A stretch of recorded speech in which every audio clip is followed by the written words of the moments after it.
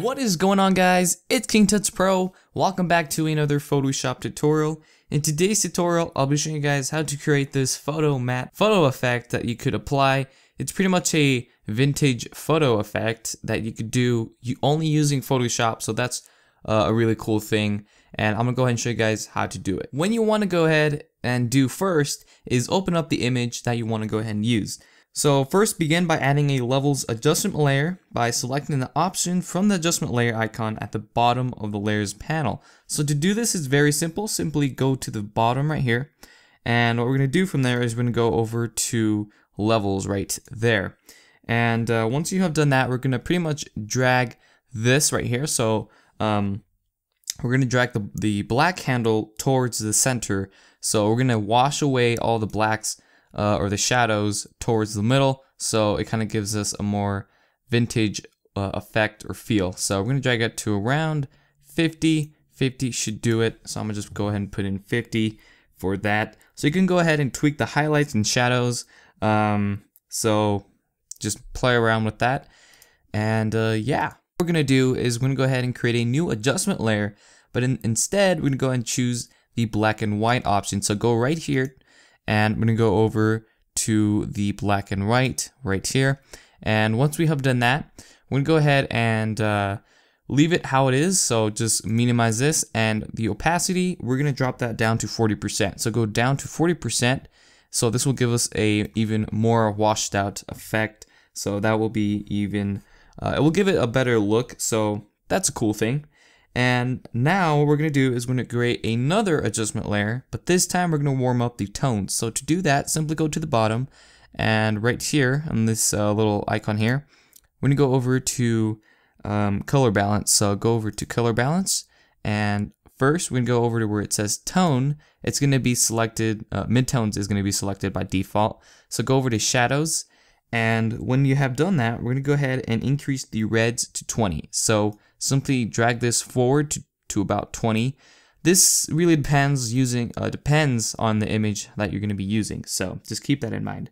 The yellow, we're going to go ahead and decrease that or increase it to 30. So we're going to go to 30. We're just pretty much warming the image, as you can see. Now we're going to go over to our midtones. So when you go to your midtones, and before you start messing around with this, make sure that you have preserve luminosity checked, and this will give you a better result. All right, so once you have done that, make sure you're on your midtones, and we're gonna go ahead and increase the yellow again. So go over to 30, and that will warm it up even more. All right, cool. So now we're gonna go ahead and change the blending mode of our color balance to lighten. So we're gonna go over to lighten, select that, and that's gonna kind of wash out or kind of warm it up the image, but you can still see through our entire image. So like it'll interact with the original tones, but it will warm up the whole image, if that makes any sense.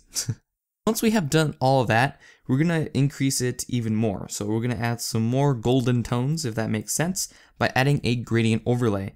And to do that, we're gonna go over to our gradient tool on the left on the tools palette, and it's gonna be right under the eraser tool. So it's gonna look like this. And if yours is on the paint bucket tool, simply click and hold and go over to the gradient tool. Once you have done that, you're going to click on the very top left, and it's going to give you like a little color option. So click on that once, and it's going to bring up the gradient editor. Once you have the gradient editor window open, we're going to click this little check mark or this little box right here on the left, and we're going to go to color, and you're going to have to put in this number. You could really choose your own. It doesn't have to be this, but that's what I put in. So I put in 5B, 3C, 2C, and then click OK. And then for our other color, our lighter brown color, we're gonna go and enter E, F, D, B, C, D. And so, give you a second to pause it and come back. So click OK once more. And now we're gonna create a new layer. So make sure you create a new layer, because if you don't, it's gonna apply it to our currently selected layer, which is the color balance. So we don't want to do that. So make sure you open up a new layer, and I'm gonna name it gradient. No, I'm gonna name it golden brown, and make sure we're still on our gradient tool, and we're gonna simply click and drag, just like so. And cool, so now once we have done that, we're gonna go ahead and change the blending mode to vivid light. So go right here and go to vivid light. So it's gonna look like this. It's gonna increase the effect drastically. So we're gonna go ahead and decrease the opacity. So simply decrease the opacity to, I don't know, maybe 20-30% should be good. So we don't want to overkill our image as well. So I'm gonna keep it around, I think 30% will look good. So we go from this to that, which is a really cool effect in my opinion. Again, you don't have to do this, but if you want a greater effect, then you should really do this. Final step is to add a texture on top of our image, because every vintage photo has to have a texture, right? It's gonna look boring without it. So I'm gonna go ahead and provide you guys a download link in the description so you guys can download the texture that I'm gonna be using right now. And the texture that I'm gonna be using is this one right here. So I'm gonna just go over to File and Open. And I'm gonna go and select, I believe it's on my downloads here. So it's dust, scratches, and textures. So we're gonna go over to our JPEG, and you could select any of these. Personally, I like number 4. So I'm gonna go ahead and click Open, and then I'm gonna go over to our Move tool, press Command A or Command C, or Control A or Control C if you're on a PC, or you could go to Edit and then Copy, and then go back to your image, and we're gonna go ahead and paste it. So Command V or Control V, or Edit and Paste. So now we're gonna go ahead and zoom out using the shortcut to zoom out, which is Command I or Control I if you're on a PC. And we're gonna go ahead and simply just move this around. By the way, to transform it, press Command T or Control T, and then press the check mark.